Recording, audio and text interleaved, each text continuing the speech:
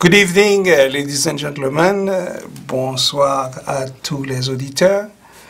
I am Owen Leroy for HAMOC, the Haitian American Museum in Chicago. We are located at 4654 North Racine Avenue, in the corner of Leyland and Racine.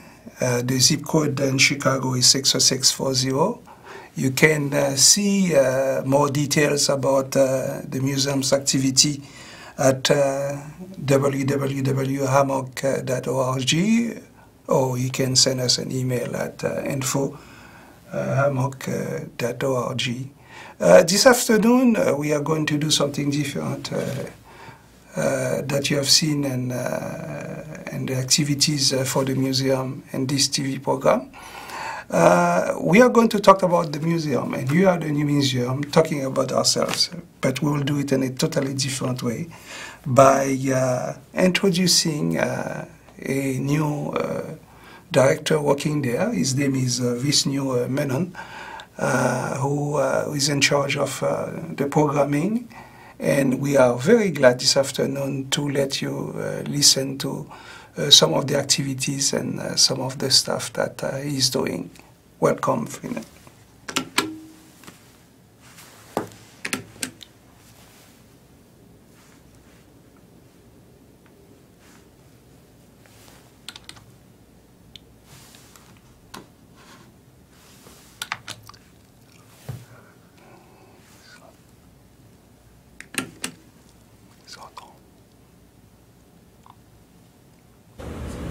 When I was studying Masters in Management at DePaul University, I also worked in the International Students Department.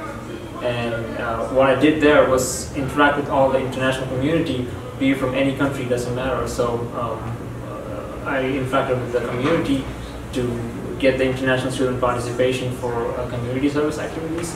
So it was more like a non-profit role, and at the same time it was multicultural. The reason why I came to US was to experience the different cultures, and which I got through my previous job at DePaul. And ever since I finished DePaul and finished my work there, I wanted to continue doing the same and work with other cultures and get to know the other cultures more. That, along with working in a nonprofit environment, helping their business operations, marketing, and financing initiatives, led me to work in the Haitian American Museum. Now, would Terrell Walton be your first curated project, or what? Actually, when I first came here, we had an artist from Pakistan, a Pakistani American, you could say, and her name is Shaila Ahmed, and we had her exhibit, and her art was inspired by the Pakistani culture, and at the same time, she had some images from, not images, she had some paintings from paintings that were inspired from Chicago as well. So her work was completely focused on Pakistani culture and how she assimilated to Chicago and the work about Chicago. So that was the first artist which I was part of, to curate. And the second one was Cindy Liz. She's a Haitian American, and she had her artwork here for about 3 months after I joined here, and then after that I had somebody else. And what we do here is we portray local artists as well as Haitian artists in Chicago and their works here. And the programs are called Spotlight Program and Racing Program. And currently we have a Spotlight Program where we have a local artist from Chicago, Terrell Walton, and he is an entrepreneur. And this is his very first exhibit, and the way he got into the art was from an interesting story from his side. And he thought art could be a wonderful opportunity to bring peace and end violence in the city of Chicago. So while he was recovering from the trauma, he started painting, he started doing his work. And as you can see here, his exhibit is called Color Trauma. The reason, as you can see, all the exhibits here, all the artwork here are full of color, which he wants the viewer to form our own perspective, and for that reason he didn't even have a description for any work here. Yes, so basically in this space is open not only for Asian artists or Black American artists. You mean that it's open for everybody? It is absolutely open for everybody. We promote diversity in our. That is why we have our spotlight program. Spotlight program, as I mentioned already, it's basically displaying or encouraging local artists in Chicago to promote their work through the museum.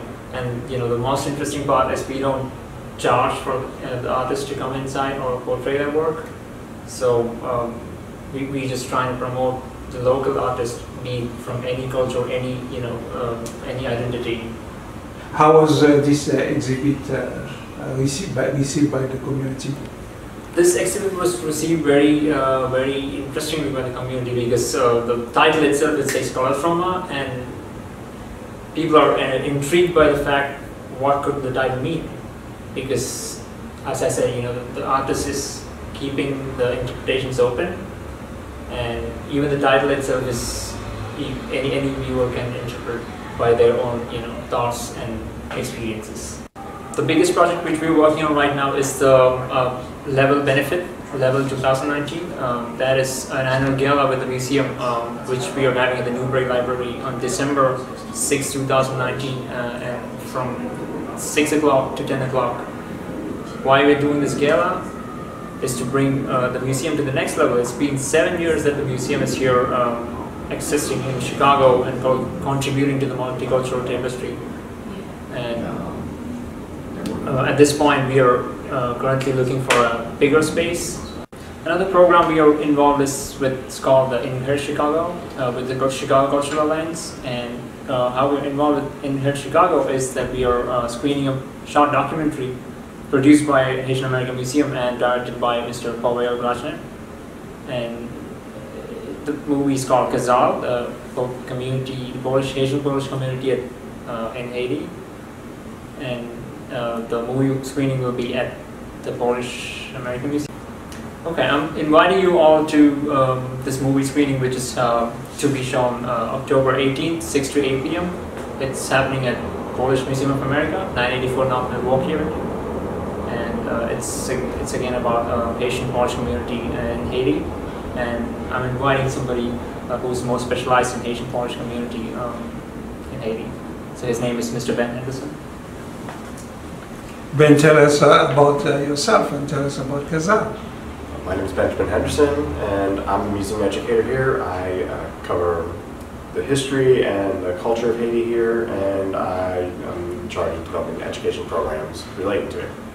And what is the story of Kazal? Well, Kazal is kind of unique because, well, it kind of flies in the face of certain notions that we have about Haiti.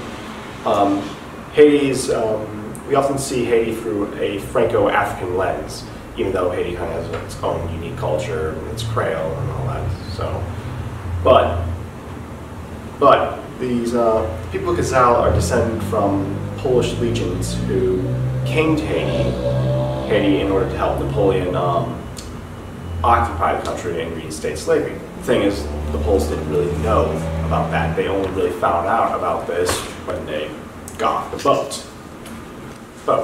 So what started happening was a lot of these Poles started deserting and started fighting against the French alongside the Haitians. Now, after the revolution, most of these Poles left back to Poland because they wanted to fight for Polish independence, but a few hundred did stay behind and created a notable population within the area around Kazal. Now, this has always been kind of the sort of thing that sort of shown the more cosmopolitan aspects of the Haitian Revolution. The Haitian Revolution was not an isolated global event. It was a big event that had broad dimensions, that was a really big part of the revolutions of the 18th century. Ben, do you or does the museum has a Haitian art collections, or do you have something to show to the public about your historical art collection? Yes, we do have a historical collection of art made by volunteers on this side of the museum. Most of these paintings represent certain events throughout the Haitian Revolution and some aspects of Haitian life and culture. Over here we got a depiction of Bois Caiman right here. Now Bois Caiman was kind of the pushing off point for the slave revolution. Now one of the most important things to remember about the Haitian Revolution is there was kind of three revolutions sort of going on. A white revolution against taxation without representation, but wasn't for slave freedom. A three-color revolt, which wanted the same things, but wanted black freedom included in, black equal rights included in it. And then the slave revolt, started by boatmen over here, who, of course, just wanted to end slavery.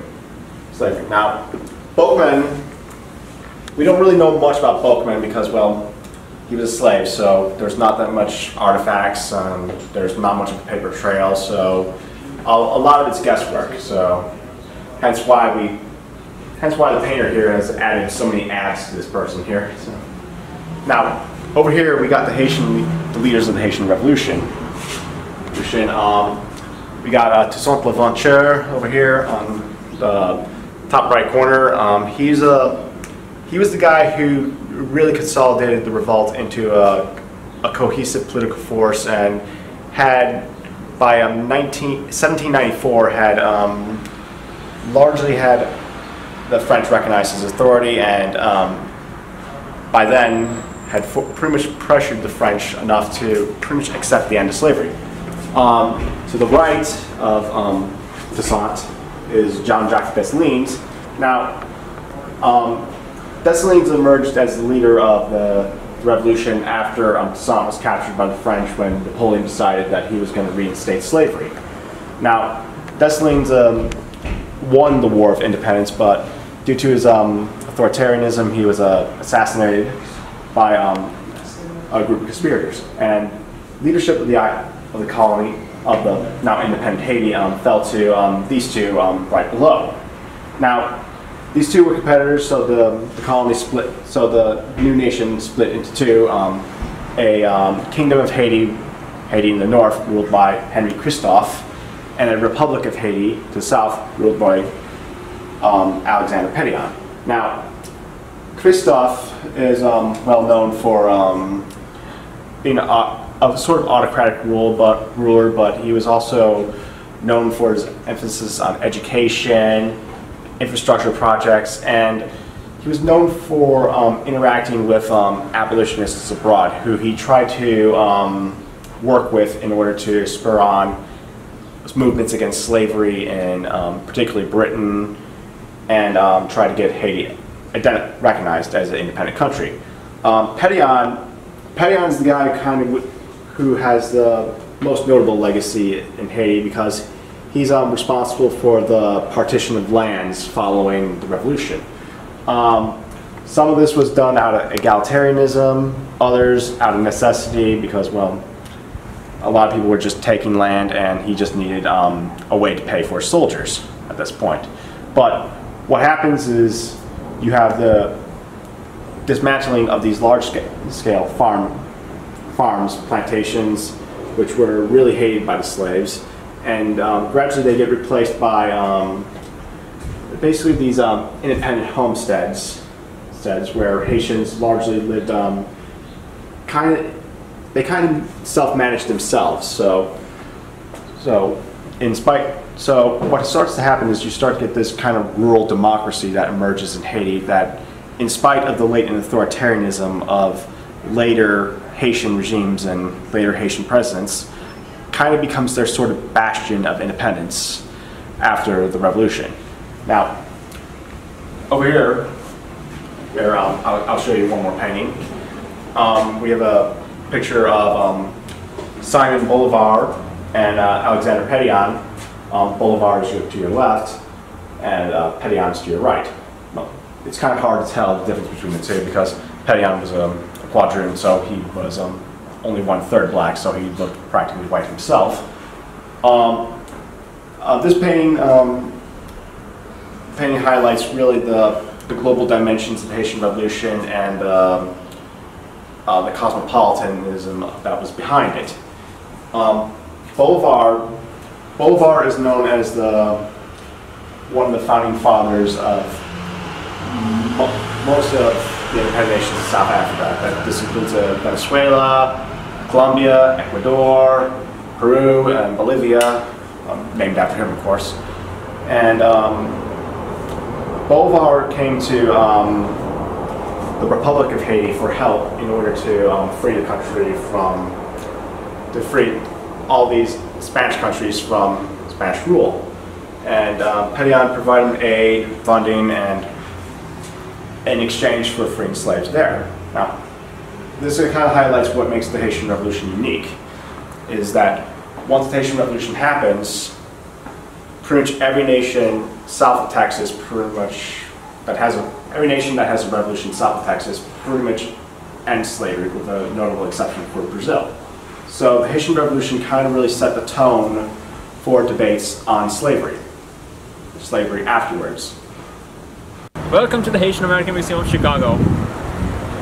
Come learn history, come learn culture, look at art, have yourself a good time.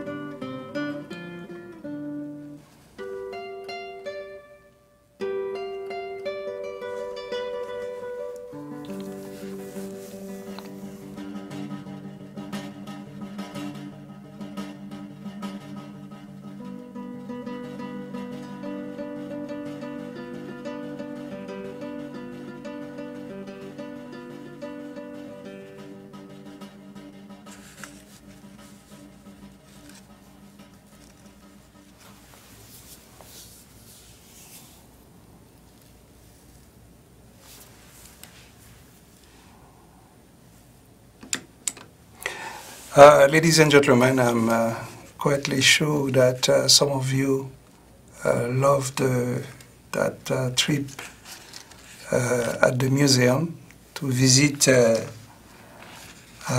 Vishnu and Benjamin.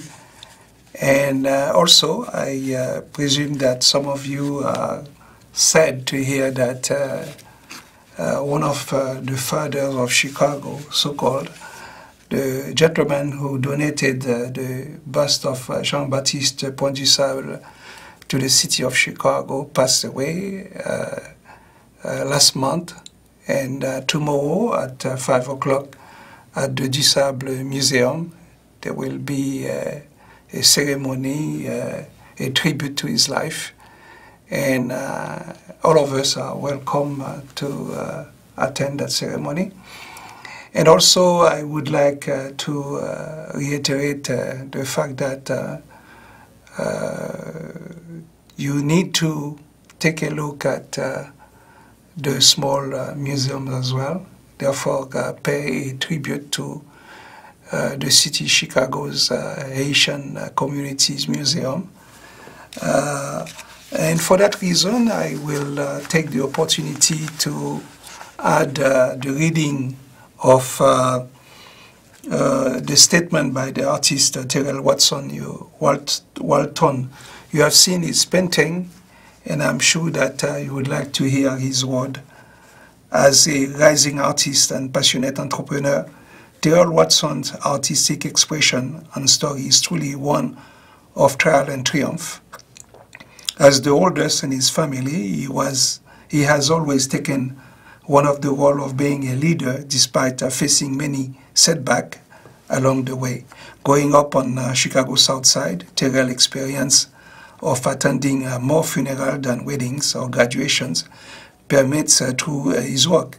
At the age of 22, while shoveling his girlfriend's front porch, Terrell encountered a life-altering moment as he was shot as a result of a mistaken identity.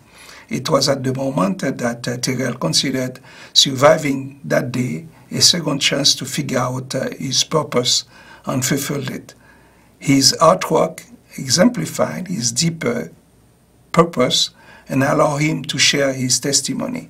His pieces express the pain and poverty of the personally experienced while simultaneously voicing his understanding of nature and issue worldwide.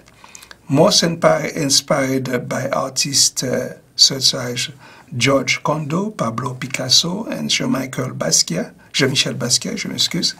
Terrell's artwork has been centered on mediums of paintings, design, sketch, fixed media, and graffiti. His current artwork focused on unity, truth, peace, and social responsibility, and an offer to help reduce and eliminate the growing violence.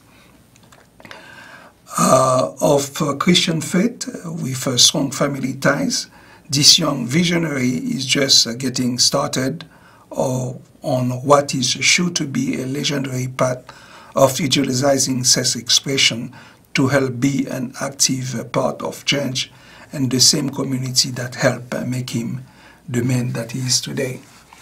Everybody today is a man for themselves and this city, and I am welcoming you at the museum along with Ben and Vishnu to see an exhibit that will probably tell you a little bit more about life in the city of Chicago. You can still visit us at 4654 North Racine Avenue at the corner of Leyland and Racine. In Chicago, the zip code is 60640. The website is hammock.org. And you can find more details and more information at info@hammock.org. Thank you very much, ladies and gentlemen, for the time that you take to watch our show. We are hoping to see you next time on the same station. And this is Owen Leroy, votre serviteur. Thank you.